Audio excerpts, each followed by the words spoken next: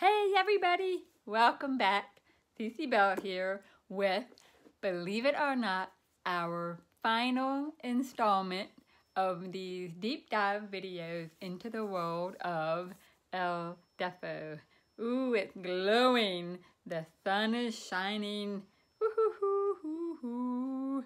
It looks enchanted. Anyway, I hope you all had a great Thanksgiving, and now you're gearing up for yet another holiday season, and I hope that that one will be lots of fun for you also. And hopefully you're still being careful and staying healthy and safe and all that good stuff. But we have a lot to talk about today, chapter 21, and like I said, it is the very last chapter. Wow, whew, I can hardly believe it. Chapter begins on page 222, which is very interesting because Martha Clater's birthday, my Martha from this book, her birthday is February the 22nd, so 222, just like the last page, the first page of the last chapter of El Deafo. Isn't that cool? Woohoo! But in that first panel on this page, you can see that I really feel like part of the group now. I'm sort of in the middle of the group. Gone is the bubble of loneliness. I'm not lonely anymore. I'm feeling kind of accepted now. And this is a very exciting moment for me. And you'll see that we are talking about putting some music on during our party. And Jenny is actually holding a 45. And hopefully some of you, maybe all of you, know that a 45 is one of the little records for your record player. Hopefully you know what records are. Oh my gosh. And each side of a 45 has one song on it. And so a lot of us growing up in the 70s, this is how we listened to music. And my favorite 45 when I was real little, on one side was a song called The Bunny Hop. And I think probably a lot of you know that song, and I'm hoping that I can get away with playing a little bit of it here.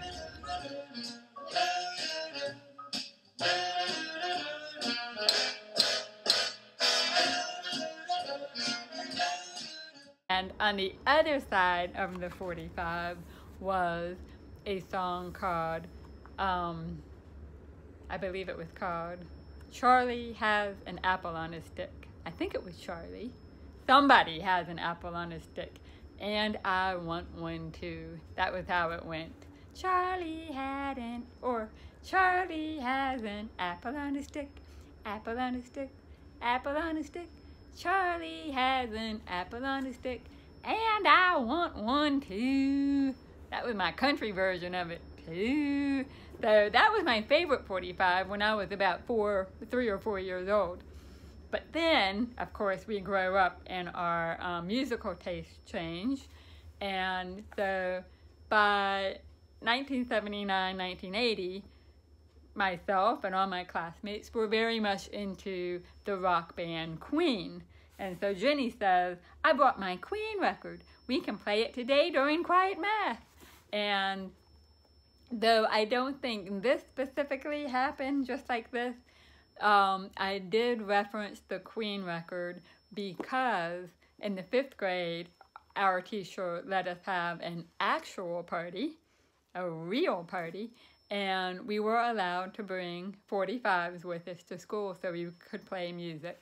And the one I remembered the most was that somebody brought a, I'm blinking like crazy. I got something in my eye. Oh, I got something in my eye. Anyway, is that you? Where was I? Oh yeah, so everybody got to bring 45, and the somebody brought a 45 of Queen. And if you don't know who or what Queen is, Queen was a big, epic rock band from the 1970s, 4 people in it. The most famous member was Freddie Mercury, and you talk about epic. So the songs on this 45 that I remember from this actual party at school, on one side was Another One Bites the Dust, and on the B side, there was always A side, B side, and on the B side, I'm pretty sure, was either We Are the Champions or We Will Rock You. Great songs. And so I just remember all of us standing in a circle and boogieing to Queen. So that's why Queen gets mentioned. And I've barely just begun. Good grief, I have a whole chapter to go. And I'm just, wah, wah, wah, wah, wah. Anywho, we decide we're doing it again. And I had so much fun doing it that I wasn't scared anymore. I was excited. However, the whole plan down the drain because Mrs. Finkelman says, class, we're doing something special today. So you'll be happy to hear that this means there will be no quiet math. Ah, my goodness. I had no idea that you all enjoy quiet math so much. How lovely. Of course, you know, we enjoy quiet math now because that's when we can have our parties. But I don't think we actually enjoyed it for doing the math. So that's page 222. And we'll go on to page 223. And the reason that we're not having quiet math is because Mrs. Catawba, who is the guidance counselor, she is coming to our classroom to make a presentation. And Mrs. Catawba, in real life, her name was Mrs. Gabala, and she was the one guidance counselor for the whole entire elementary school. And Mrs. Gabala, the real guidance counselor, she really loomed large in my life because I think she saw me as a sort of a special case, somebody that she needed to look out for, and she was always concerned about my mental health because I think she probably was sensitive to the fact that I felt different and I was different. But instead of accepting that kind of help, I just, you know, talk to the hand, Mrs. Gabala. And that was just the kind of kid I was. I didn't want that kind of attention because I was afraid that it just amplified how different I was, if that makes sense. But she really was a very kind, good-intentioned person. Very lovely. But anyway, Mrs. Gabala shows up. In the book, it's Mrs. Catawba. And in real life, this scene, this whole warm fuzzies part of the book, this really did happen, but it happened in 3rd grade, not 5th. Again, a lot of the stuff at the very end, even though it seems like it happened in 5th grade, actually happened in 3rd.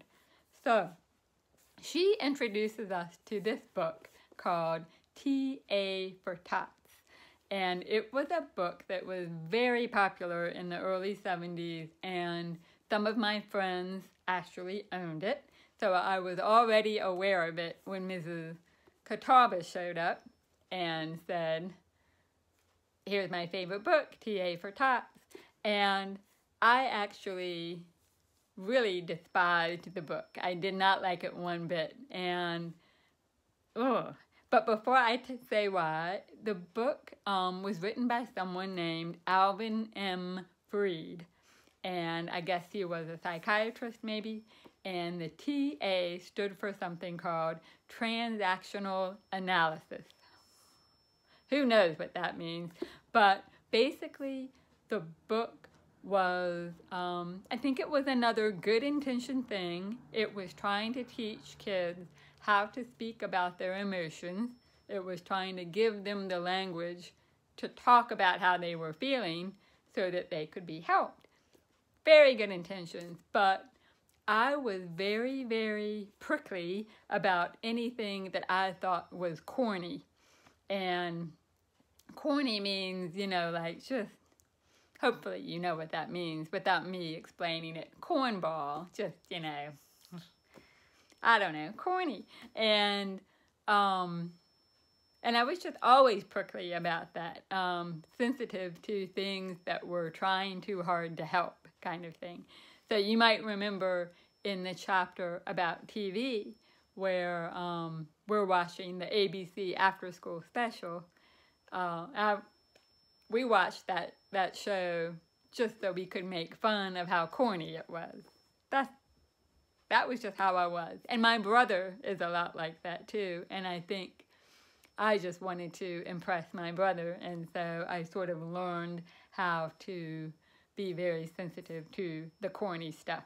So TA for Tots was extra corny because instead of teaching kids just to say, I'm happy or I'm sad, instead it taught kids to say stuff like, I need a warm fuzzy, or I'm feeling like a cold prickly. No, happy, sad. But anyway, I sort of go into this already disliking the book. When I say grown, I've seen this book before, so corny. So just like I said, I really thought it was corny. And those last two panels on this page, those drawings in the background are lifted straight from the book. I basically just traced them. And so the whole thing was illustrated. They're pretty good illustrations, actually. The whole thing was illustrated, and even the writing of it was done by hand. It was a very handmade looking book.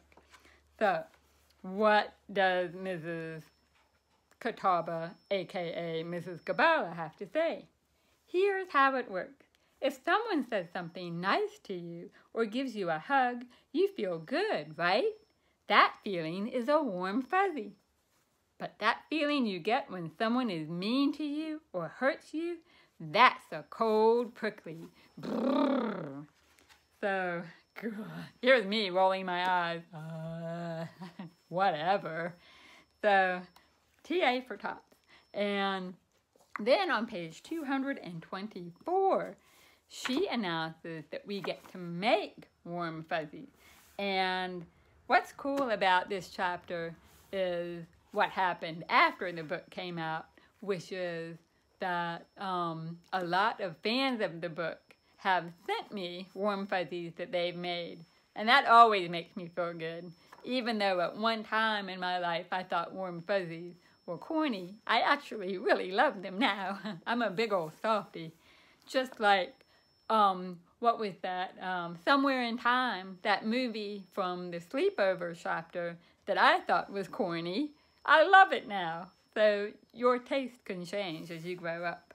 But anyway, there's that panel that shows all of the supplies you need to make a warm fuzzy. So maybe that's partly why I've received so many warm fuzzies, is because everybody knows what you need to make one. So then we also get paper bags that we're supposed to personalize so that we can share the warm fuzzies with each other.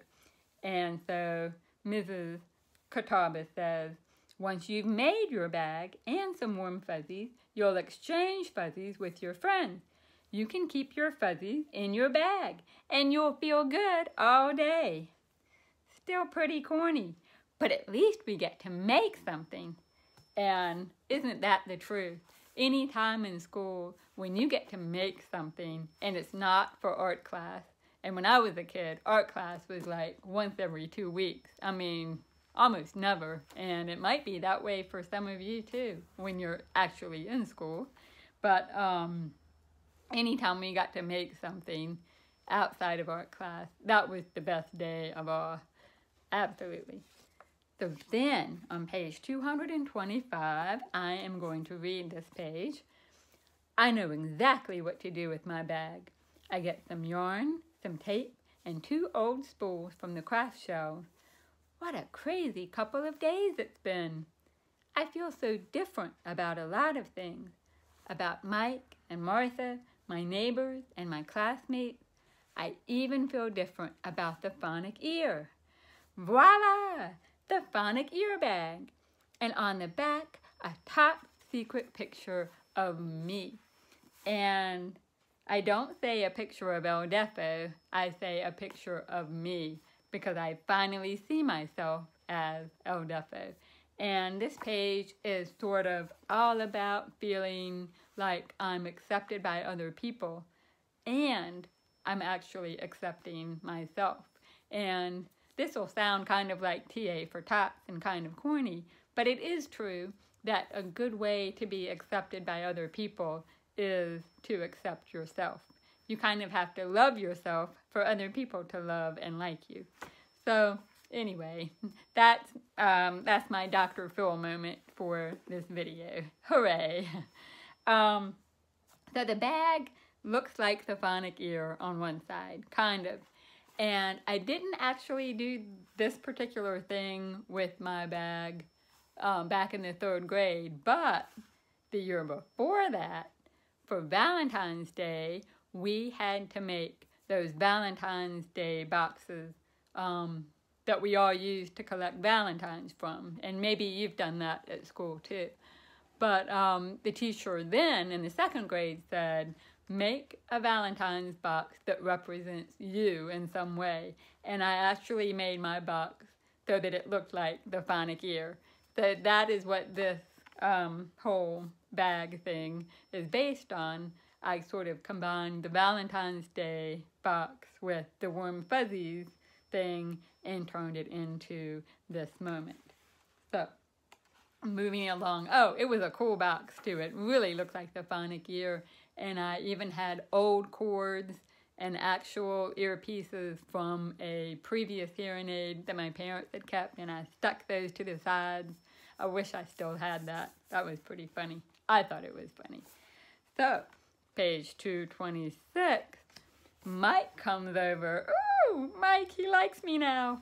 Mike comes over and he shows me what he has drawn on his bag, and what he has drawn is the Van Halen logo. Oh man, Van Halen was a very, very popular band in the late 70s up to now. I mean, it has been popular forever, but their big heyday, in my mind, was in the 1980s. And the timing of this, of him drawing the Van Halen logo on his bag, is actually a little off, because here it's supposed to be about 1979 or 1980, and the Van Halen, the big Van Halen years were probably from about 82 on. So Van Halen was a band consisting of Eddie Van Halen, that was his last name, and he was this child prodigy who grew up to become an incredible guitar player, and I think his brother was the drummer, and their lead singer was this really good entertainer named David Lee Roth, and there was probably somebody else that I'm missing, but they were a big deal. And Eddie Van Halen actually died earlier this year, which I was very sad about, because Van Halen was a big part of my childhood. But back then, however, if you look at panel 3, when he shows me the Van Halen logo, here's what I think to myself. Van Halen? That crummy rock group? What happened to him liking the Beatles? Van Halen? Maybe we'd be better off just friends. So, or being, yeah, maybe we'd be better off being just friends. So, not a fan of Van Halen back then. They were too much for me. So, and I have to admit, I don't know much about Van Halen now, but I do have a respect for them, because, you know, they were talented people. And anyway, I think it's also funny that I would dismiss Mike the crush that I've had for some time now, I would just completely dismiss him based on this one little thing. Good grief. Not very nice. But then, however, he steals my heart again when he shows me what's on the other side of the bag, which is that he is calling his warm fuzzies worm fuzzies. He's not planning to make worm fuzzies. He's going to make things that look like worms. And he and another classmate named J.P. Powell, who became my crush after Mike moved away, had a lot of crushes. J.P. Powell was in on the worm fuzzies thing too. They did it together, and I thought that was hilarious. And I watched them make their worm fuzzies with a little bit of envy. But again, I wasn't the kind of kid who looked for trouble or got in trouble, so I made my warm fuzzies the right way. Anyway, Mike loves the bag that I show him. Everything's good, all good. And then on page 227, I'm going to read this page. I'm going to make a lot of these things because I want to give away a lot. Hey, Jenny, can I use your scissors? This one's my favorite. Maybe I'll keep it. 20 minutes later. Alrighty, everyone. Leave your bags on your desk, grab your fuzzies, and start sharing some good feelings. I try to put a warm fuzzy in as many bags as I can. And I'm thinking, grab your fuzzies? Because that does sound funny. And I make sure to put one in Jenny's bag. She may bug me sometimes, but she really is a good friend. I need to be nicer to her. And in Mike's bag, too. I hope no one's looking. So I do remember this day so well, walking around the classroom, trying to decide where to put your warm fuzzies, who to give them to. And then on page 228, I'm very excited to find out that I did receive quite a few warm fuzzies. Really excited about that. And I definitely got a worm fuzzy from Mike. Yay! And I think his worm fuzzies were made just out of the felt that we got. And he just cut little worms out of the felt and stuck eyes on them and had a worm fuzzy. So I was very happy about the worm fuzzy. And then Mrs. Catawba suggests that we re-gift them during the day because that will help spread the joy. And she was definitely right about that. When you give a gift to somebody, it feels really good, especially something that you've made. So the final panel on this page, re-gift. I'm keeping this one, the worm fuzzy, even if he does like Van Halen. So again, kind of dismissive, but I still like him very much. I am keeping that warm fuzzy. So page 229, this is just me realizing that Mrs. Catawba was right. These warm fuzzies are making me feel great. And that first panel shows me with the eating lunch and looking very happy and surrounded by people and feeling accepted. And we're all eating our delicious school lunches, which I really liked, actually. I liked the pizza boats, and I liked always having chocolate milk at lunch. Maybe not the healthiest, but delicious. And the rest of this page is basically me making peace with all of my enemies, like Mr. Potts, and I give a warm fuzzy to Laura. The book is ending, and I wanted to end it, even the more difficult relationships, I wanted to even end those on some kind of up note instead of just let them be forgotten forever. So that's why they sort of return here. And then the day ends, I'm back on the bus, and then finally finally, Martha sits down next to me on the bus. Yay! And you might remember from my conversation with the real Martha Claytor, we talked about the fact that, yes, we had this conversation that takes place on page 230 and 231. We did have this conversation in real life, but it was when we were adults, and it was actually just before I really started working on this book. So I've always thought that was kind of neat that I could still use this conversation. We didn't really all the way make up until we were adults. I mean, we did, but we had never talked about it probably because I was the kind of kid that rolled my eyes at TA for tots. I didn't want to talk about my emotions, and I didn't want to talk to the guidance counselor about my problems. So why would I talk to Martha about all this?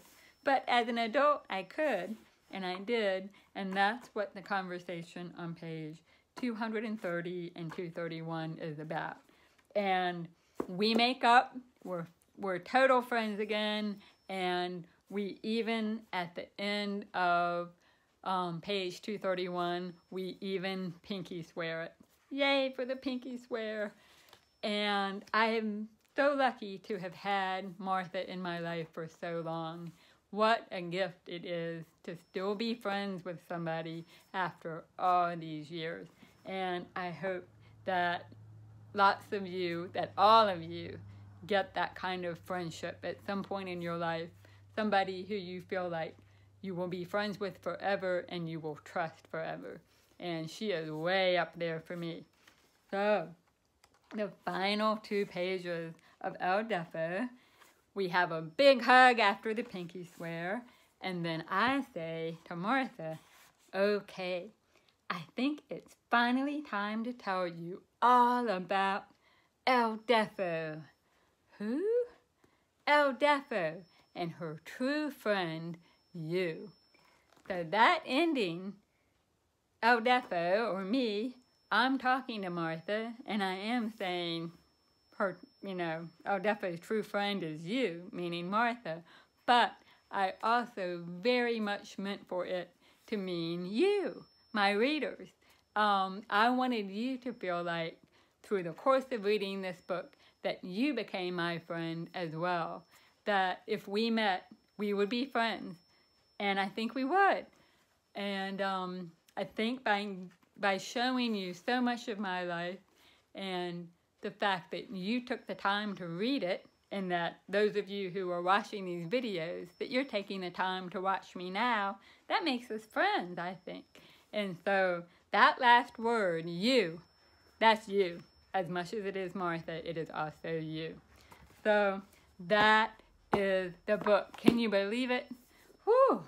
And before we finish the whole kit and caboodle, the afterword at the end of the book, sometimes you look at those afterwards, or sometimes they're called forewords if the writer has written something beforehand. But this is the afterword. And sometimes, you're like, that's too much fine print. I'm done with the book. I don't want to read anymore. But to me, the afterword is very, very important. And I spent a lot of time thinking about it and writing it and rewriting it and thinking about it some more and rewriting it again. I really needed to get it just right. And the overall gist of that afterword is just, it was a way for me to explain that this particular story is about my own personal experience with deafness. And I needed to make sure that people understood that every deaf person has a different experience. They can be similar, but they're still different. And that it is good to acknowledge that anyone that has a disability has a different experience of that disability, a different set of circumstances around that disability, and a different way of approaching life and approaching that disability. and there's no right or wrong way to deal with one's own disability. So this is my own personal story, and it's not a blanket statement about deafness in general, obviously. And a good example of that is my attitude as a kid about sign language. That was, that's a very specific attitude that I no longer agree with at all, and would be very, very different from another deaf person's experience who loved sign language and loved it as a kid because it was everything to them. So all that kind of thing. And the one thing I want to leave you all with is a new term that I learned recently, and it is used in sports, especially when talking about disabled athletes. And the word, and I love it, is adaptive. And what that means is that the athlete adapts different things. Maybe it's somebody who adapts their wheelchair to better play basketball, that kind of thing. But it doesn't necessarily have to refer to technology or assistive devices. It just means that people with disabilities are really good at adapting to their situation and adapting to what's going on in that moment. They're really good at that. And that is our superpower, is being able to adapt. And so, adaptive. I think that word is every bit as good as the word disability to describe us as a group. Maybe even better. I mean, it's just such a positive word. I'm adapting. So, what are you doing? I'm adapting. Anyway, that is it. And thank you so much, all of you who have read the book, who have sent me nice letters and artwork over these years, and also big thanks to all of you who have watched all of these videos. I hope that you've enjoyed them and gotten something good out of them, and I really do thank you. So, yay! Hopefully at the end of the year, or at the beginning of next year, things will be looking up. Maybe we'll have those vaccines, and we will all be able to go back out into the world and give each other a big, old, massive hug. That's my dream. So I hope to see you someday, and thank you very, very much once again. I'll talk to you later. Bye.